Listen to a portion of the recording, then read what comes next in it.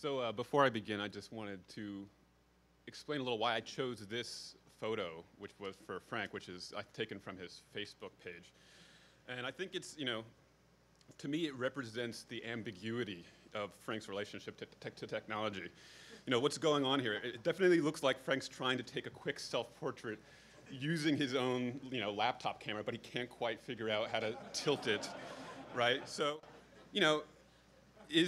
is that what is actually going on? For those of us who spent many hours serving as Frank's personal IT assistant, that certainly seems plausible, right? But then, he's kind of got that mischievous smile. So maybe, he's thinking that by posting this kind of off-centered photo, that onto his Facebook page, that it's really, a social commentary about, the inherent narcissism of social media or something like that. And then maybe he just, the third option, of course, is that he just tried it once real quick to take the photo, didn't come out, and he's like, enough with this bullshit. And just, slammed the laptop down and got on to whatever else he was going to do. So, to me, this captures Frank in a little snapshot. And I guess, I want to start just explaining a little bit about the history of the multimedia study environment. And I guess, I'll start all the way in the beginning, which is that, maybe it sounds a little bit cliched to say that I wouldn't be here without Frank, but literally I wouldn't be here without Frank because he introduced my parents. And so I owe a lot to Frank, including every moment that I live.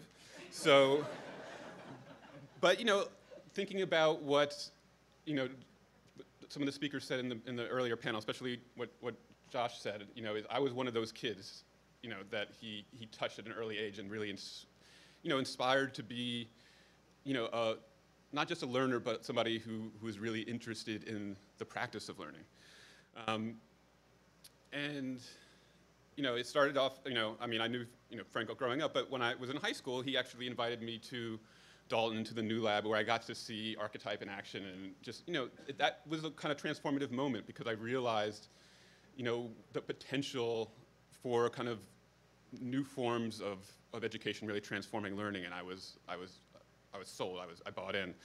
And so then I went to Columbia nearby as an undergraduate, and I was studying philosophy, which I'm sure made Frank happy too, as a classicist. But he invited me to work as an intern at the new lab, and I got a lot of hands-on experience there. And then when I graduated, he said, he had just moved from Dalton to Teachers College and was working at the Institute for Learning Technology and as a professor with Robbie and about to start the center. And he said, I wasn't, as a philosophy major, I had no plans, of course. And he said, why don't you come study with me and Robbie? So I thought, let's keep the party going. And so I started at the Institute for Learning Technologies in the summer of '98.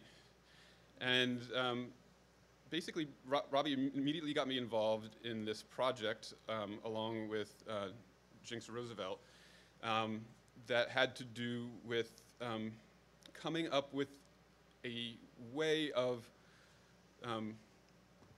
really interrogating scholarly text more deeply online. And so the first text that Robbie was experimenting with was the Miele by Rousseau. And Frank wasn't involved at this point, but this was really a precursor to the multimedia study environment that he had so much influence in shaping. And so this is kind of what it looked like. Basically, there was, the main text was always kind of in this central frame in the middle of the window. And then there was a kind of annotation window on the lower left, which could be used to kind of quickly link out to content, author's notes that were produced by Rousseau himself, or by actual original content that was being produced by Jinx Roosevelt at the time.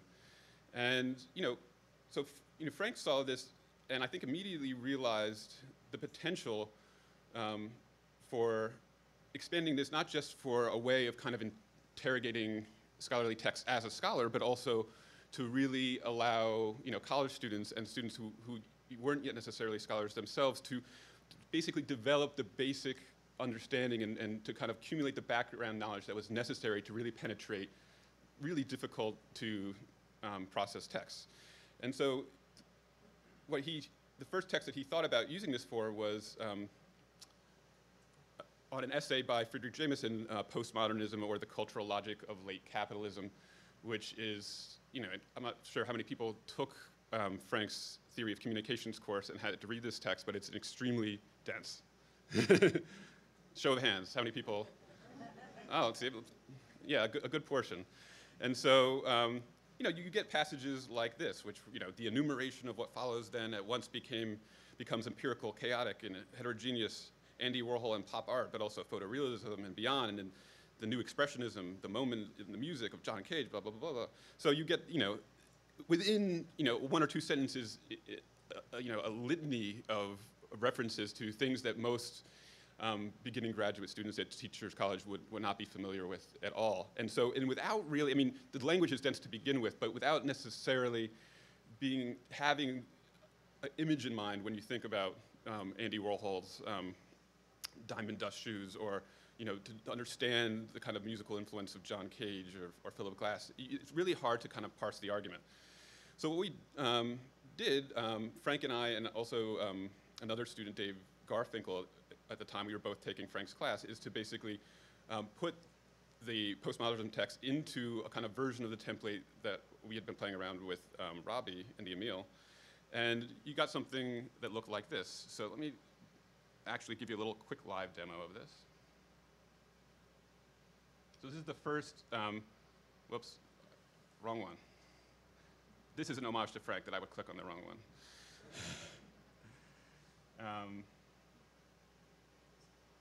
There we go. Oh. There we go. So this is an archive. This hasn't been really updated, so some of the features still aren't quite working like they used to. But basically, the idea is that you don't navigate by pages. You navigate by specific paragraphs, which are anchored here in the text. You can get to any particular paragraph by typing in a number here, or from a lot of the other, for instance, annotations that you can click on in the text will actually allow you to link back to all the places within the main text where it's actually cited. So it's this way of kind of instantly navigating, back and forth from an index to the main text, and to be able to kind of make some strong connections between concepts that are weaved throughout a very long discourse. We color-coded the links so you could go through and you could kind of had a sense before you clicked on something about what kind of reference or resource you'd be getting by clicking on it. So we have biographical information, conceptual information, artworks, author's notes.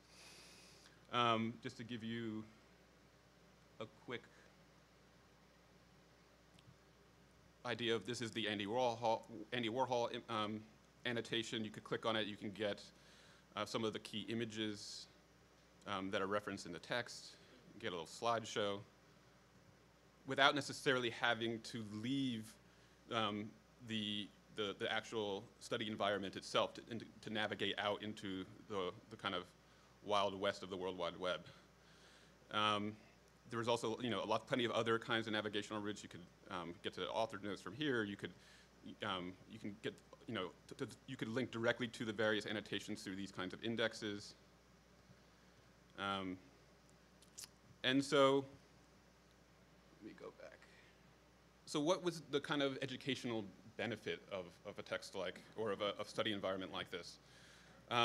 So I think, there's several.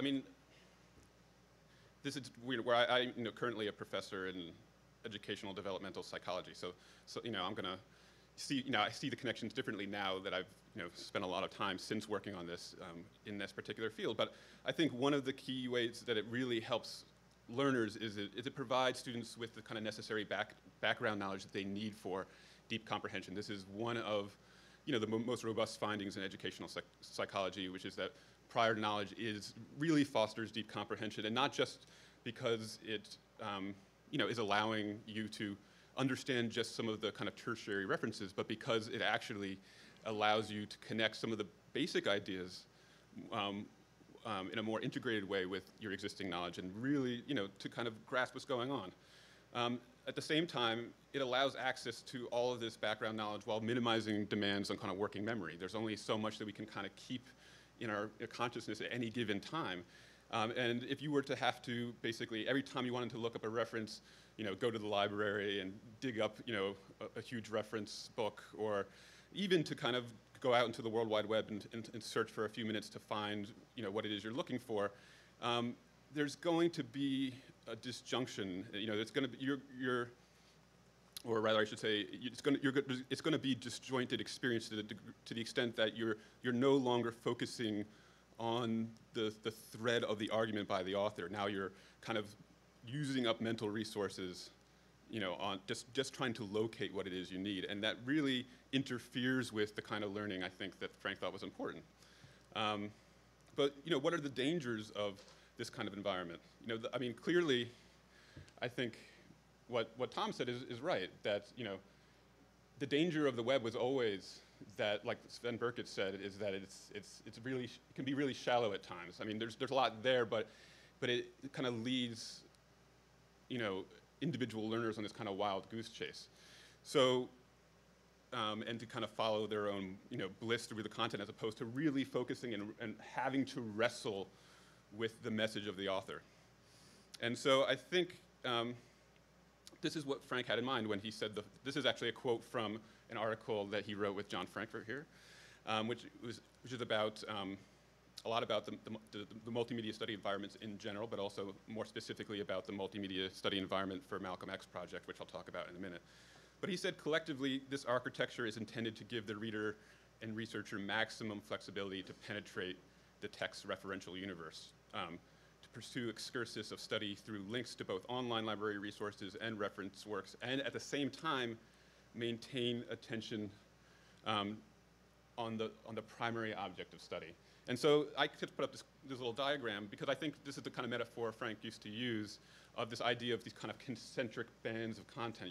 Everything always relates back to the core text. The core text is always in that central frame, and you can't really, you never actually get away from it. All content pops up in relation to that central frame. So the core text is the anchor, it's the spine. The annotations, are the kind of the content that we handpick for this particular learning environment, for the learning experience, and it surrounds the core text, and it links out to particular multimedia, original source content that's useful for understanding the text. And then only at that point does it link out to external resources in the web. So if you want to do further you want to navigate certain information further, you can do so on your own. But we make it kind of, a couple steps to get to, so that you're not necessarily just led out on this kind of winding path, and you're constantly focusing back on the text itself. So quickly, I'll just take you through a few iterations. Like as Maurice said, there's maybe 17 now multimedia study environments, and in the early days, each new multimedia study environment that we created basically added some slightly new functionality, which and also targeted slightly different audiences in a way that really expanded the use and purpose of the study environment. So I'm just going to highlight a few. The first one I think to show is I'm just going to show you a picture of it, is from W.E. Du Bois, The Souls of Black Folk. And what was important about this particular multimedia study environment was not just some of the new kind of technological features that we had, more video, and that you could link out, in the kind of marginalia of the text, you could link out to particular resources as opposed to just clicking on links from particular phrases or words, but more the fact that it was the first MSC, I think, to really not just make use of existing content, but to actually go out and actively generate new content and to harness the intellectual resources here at Columbia University. So this was in partnership with Alan Brinkley and Casey Blake and Manning Marable, Robert O'Mealy, and they, I think there was a lot of videos of them being interviewed specifically about the text. So it was a way, first of all, to bring scholars together from multiple departments and have them all kind of participate around a central work that essentially operates, again, not just at this time as a central text for aligning the student's attention within a particular learning experience, but for aligning the research efforts of multiple participants around the university. And then with another MSc, the Universal Declaration of Human Rights, that scope expanded even more broadly to outside the university. This was the first time that I think Frank began to envision study environments that would be generally useful to a larger community, one that had a kind of global outreach and created a community of users. And these are his words, that's given a powerful life outside the university where it supports courses in the area of human rights and international studies. Then another important study environment was for Salman Rushdie's Midnight's Children. This was part of a project in which we partnered with the School of the Arts, who was putting on a play, a theatrical version of Salman Rushdie's celebrated novel, Midnight's Children. And so what the innovation here is that as opposed to just having a single text spine, actually having kind of dual spines of the text and the play, and you could kind of juxtapose them by going back and forth. And you had annotations that allowed you to make connections between these two primary source materials. So in a sense, it was a way of taking two separate lenses onto the same content, which really became important for the Malcolm X MSc, which I think of as a kind of culmination of a lot of the work Frank did on these multimedia study environments. And I'm not going to, just for sake of time, go too deeply into this, but let me just show you one thing, which I think was really one of the critical additions to this kind of learning environment, was the fact that there was these multiple, well, first of all, let me just back up for a second. I think this project was kind of culmination of all four of those MSCs that I just showed you. One, because it brought together a really interesting array of scholars throughout the university, especially bringing together the center and Manning Marable's team at Columbia. And there was really a dual effort to really build the technology in ways that really supported the kind of research efforts that they were engaged in. Second, it was meant as a research tool that could be used by people outside of the university as well, to really, for both as students who really wanted to understand Malcolm X's autobiography better, but at the same time to really, for scholars who really wanted to interrogate the text and go deeper. It has, an amazing array of resources. Just to show you quickly, we have original FBI files here. In some cases, you can compare the redacted versions with the unredacted versions. You have archival footage of Malcolm X himself, all the major players at the time. You have an assassination case file. They actually have the contents of Malcolm X's pockets at the moment that he was shot. So you have this amazing access to primary source material in addition to some secondary sources and interpretive material. But, and with this huge amount of content, it becomes a question of how to guide the students through the text. And what they came up with is this idea of lenses. So you can see here that which links become highlighted in the text depends on which of these tabs is highlighted. So you can kind of, you can have a different kind of guided tour through the text that still allows for a high degree of flexibility and interactivity, but one that's kind of curated in several different ways. And by clicking on to any particular annotation, you can also move between these different lenses as well, and always get back to the original text. So,